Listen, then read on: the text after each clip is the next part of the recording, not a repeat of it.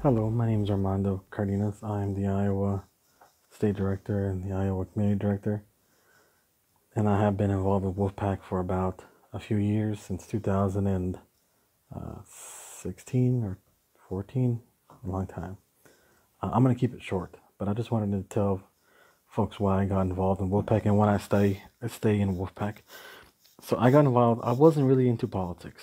When I graduated school, I was all mostly sports. I liked sports, but I started caring more and more about my community because I was told that once you graduate and you stay out of trouble and you get an education, you can live the American dream.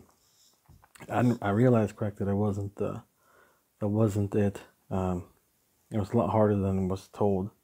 I followed all the rules. I did all the things that I was supposed to do, and it would still not in my favor.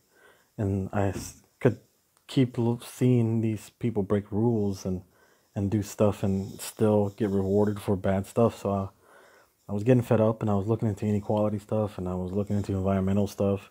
And the next thing I know, I'm looking at YouTube, looking at videos from the Young Turks, talking about money and politics, how this is the one issue. And then I kind of did my own research, and I saw that everything I cared about was involved with money and politics.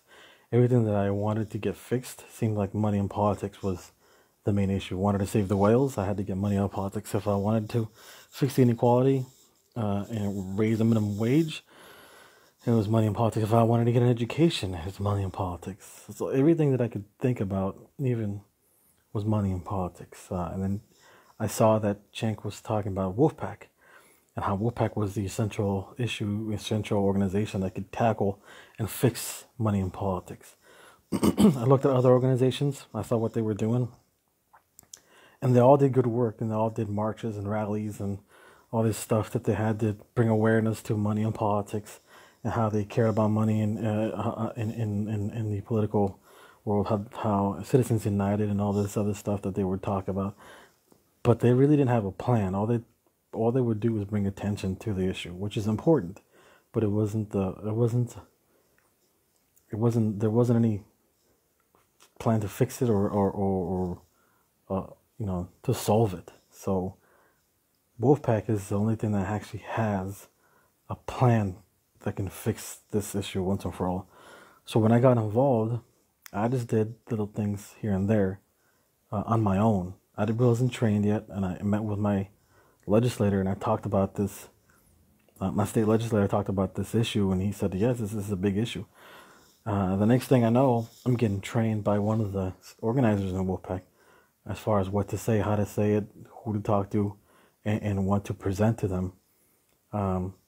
So I'm going to the Capitol. I'm meeting with these people on my own. I'm calling them, I'm sending letters and sending emails. And it was a lot easier than I thought it was going to be as far as talking and meeting with the legislators. So I was really impressed because I actually started knowing my stuff and knowing what I was doing. And the next thing I know, I'm sitting in offices with these state legislators talking about campaign finance and how to introduce some of those resolutions in the state and how to talk to some of the committee members. All this stuff I didn't even know a year or 2 years ago when I started doing this. So it was really surprising as far as how fast and how involved I started getting into, because you start doing it and next thing you know, you're so involved that you can't stop. And it's really easy to get burnt out with all the news that's going on and some of the stuff that people say no, because a lot of people say no. But you start meeting people from Wolf-PAC, you start meeting other legislators, other leaders and other organizations, and other members, and the next thing you know, that's what keeps you going. You meet with them, you talk to them, they energize you, and they give you ideas. So that's why I stay with Wolf-PAC, and that's why I fight with Wolf-PAC, and I'm gonna do it until the wheels fall off. But I just want to tell you guys though that you started getting involved, you start meeting with all these other organizations, other leaders from other organizations, that they're doing awesome work, and you kind of feel out of place because they've been doing it for so long. Environmental issues and minimum wage issues, and when I first started and I saw those people doing that, felt a little intimidated, but then I came to realize that all those other issues that I care about that they're doing and that they're working on, it's not gonna get done until the issue that I'm working on first.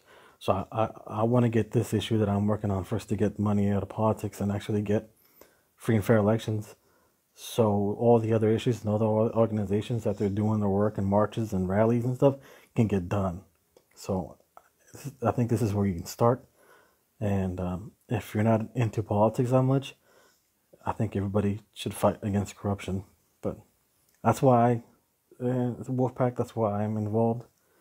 I do it for my family, I do it for my wife, I do it for my nieces and nephews, and I do it for the people that are in Wolf-PAC. I do it for the state leaders, all the people that I met, all the legislators that I've done.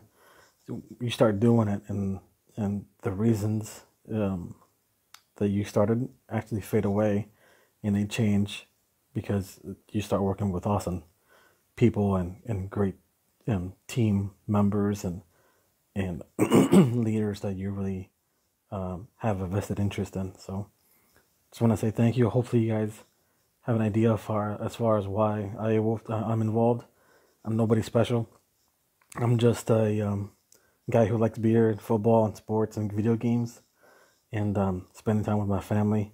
And I'm just trying to make it easier for people to be happy and actually not feel like everything is corrupted and have real representation. So thank you, and I hope you join.